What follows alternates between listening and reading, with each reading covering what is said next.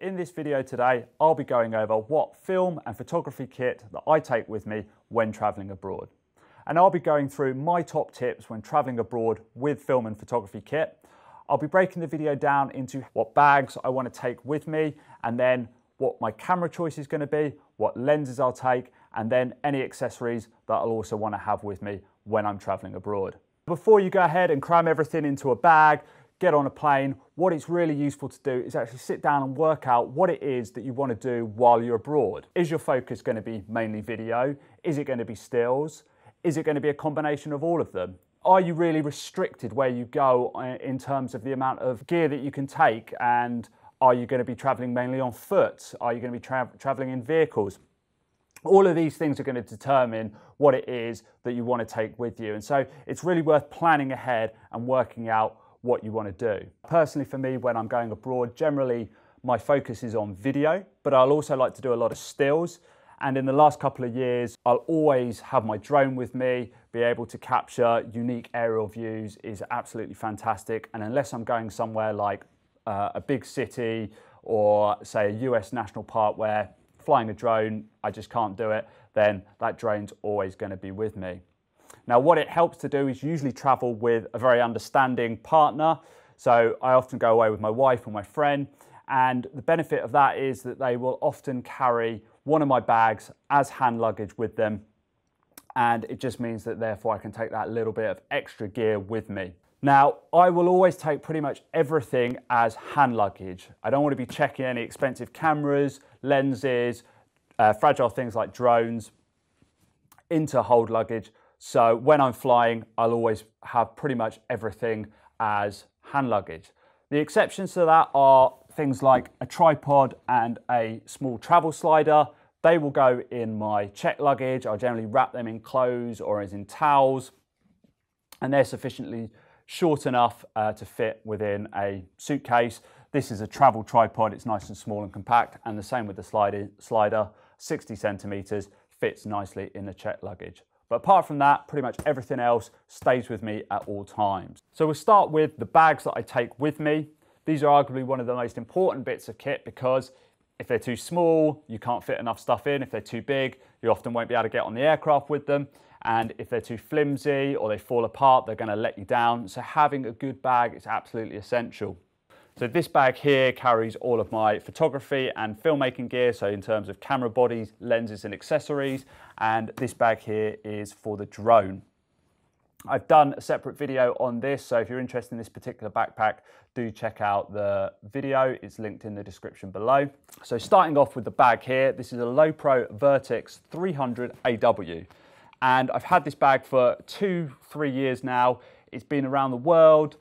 It's done tens, if not hundreds of thousands of miles on planes, through forests, through up mountains, through national parks, all sorts of different terrain, snow, wind, hail, hot, cold, you name it, it's been through it. And not only has it got loads of space, it also fits as carry-on luggage on pretty much every airline. And really important for me as well is it actually will go under the seat in front. So you don't have to put it in the overheads, especially if a plane's really busy and there's no room. I can actually get it underneath the seat on an airplane. So we'll go ahead and open it up and go through the kit that we have inside. In terms of camera bodies that I take with me, I will have a Panasonic GH4, which is not actually in this bag because I'm using it to film right now. And this is a fantastic camera for video, shoots 4K internally. The GH5 has just been released, which I'm very excited about, and I've pre-ordered, so I can't wait to get hold of one of those. But in terms of run and gun filming, the GH4, it's a small body, fits nicely in the bag. I have a Metabones adapter for it, so I can use Canon glass. I shoot primarily on Canon glass because my stills camera is a Canon 5D Mark III. I used to use this a bit for video, but with the GH4, it's primarily a stills camera. It's fantastic, shoots really good stills, great for landscape photography, great in low light, full frame sensor. So in terms of getting great stills, 5D Mark III, brilliant camera. Now in terms of lenses, what I'll do once again before I go away is I'll work out what it is I'm going to be mostly shooting.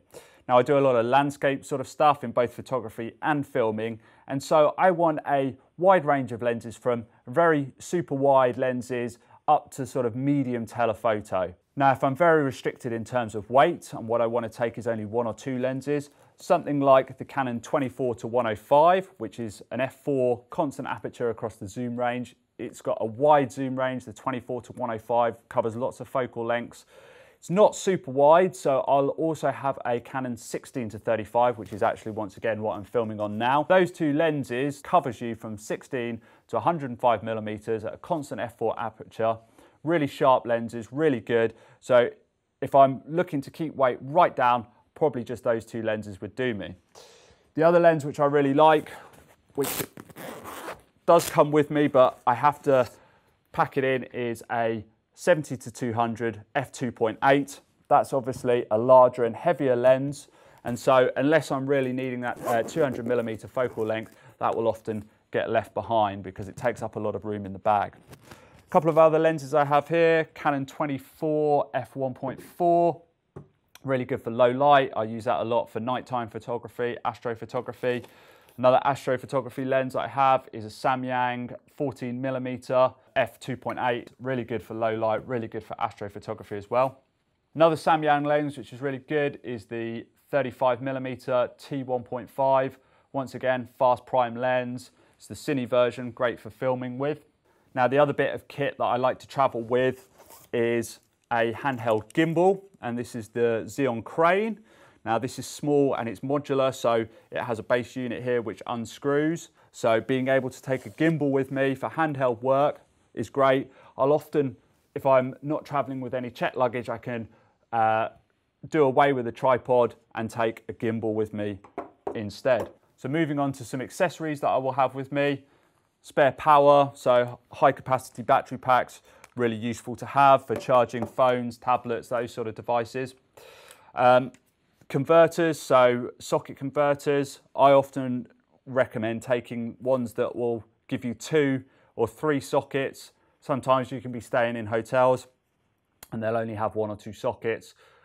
So being able to double up on those to charge gear is really useful. Camera cleaning equipment, chargers, torches, so head torch, really useful, especially for looking in bags when you're in dark locations, really useful to have. A little video light, so once again, similar to the head torch, this has a cold shoe mount, so I can not only use it as a torch, but I can mount it on the camera. Fingerless gloves, I tend to go to a lot of cold locations. I just come back from Iceland, so having those in my camera bag, really important.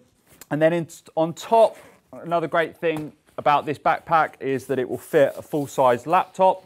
And so I can take one of those away with me to edit and review footage on the road. And that goes in top, it's nicely protected. We've got side pockets here. So I have a small multi-tool Leatherman. That's really useful. Camera cleaning solution. One thing that you want to make sure that you do is put this in your checked baggage, because if it's in your hand luggage, it's a liquid, they're going to pull it at security, you're going to lose that, and when your camera gets dirty, you won't be able to clean it on the road. So I generally put that in with my toiletries. And then other odds and ends, tape, always useful to have. Pen, never know when you might need a pen. Intervalometer, great for time lapse. And then something which I never go away without is also a SD or a multi-card reader, so CF card, micro SD, all the different types that you need.